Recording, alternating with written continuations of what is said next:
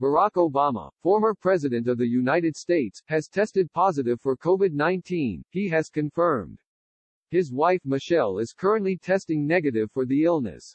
Former U.S. President Barack Obama, 60, has tested positive for COVID, he has confirmed in a message on his Twitter account.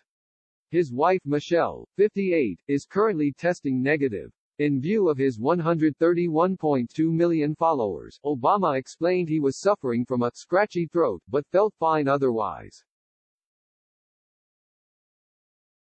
I just tested positive for COVID. I've had a scratchy throat for a couple days, but am feeling fine otherwise, he wrote. Michelle and I are grateful to be vaccinated and boosted, and she has tested negative. It's a reminder to get vaccinated if you haven't already, even as cases go down.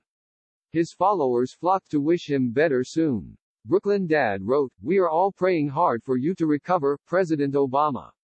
You got this." James added, "Hope you get better soon. Mr. President. Take care and please get well soon President Obama," penned Vicky.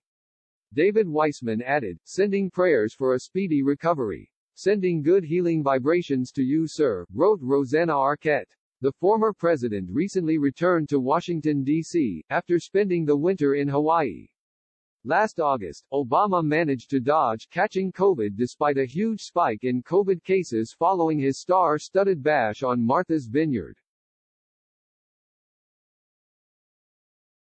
A total of 74 cases were reported after his party, leading to many bars and restaurants throughout the island to begin insisting guests wear masks again, though it was unclear if they were directly related to the bash.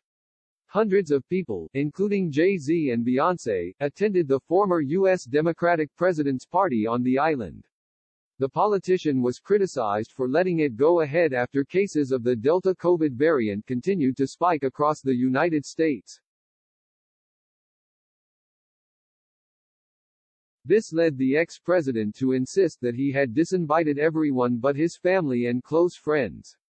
Obama even hired a coronavirus coordinator to ensure the party was compliant with all the relevant guidance.